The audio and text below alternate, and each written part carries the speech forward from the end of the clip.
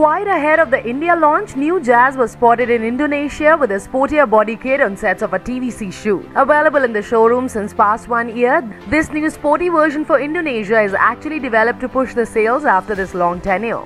On outers, chin spoiler, big air dam, side skirts and rear spoiler are witnessed. Meanwhile, the suspension was also found tucked to the ground, creating a fury of sports setup being fitted underneath. Though no expectations about the change in power, rather sporty body kit of Jazz appears for a visual treat only. Hence, it remains exciting to see how expensive this hatchback is going to fall on the pockets of buyers than that of its standard version.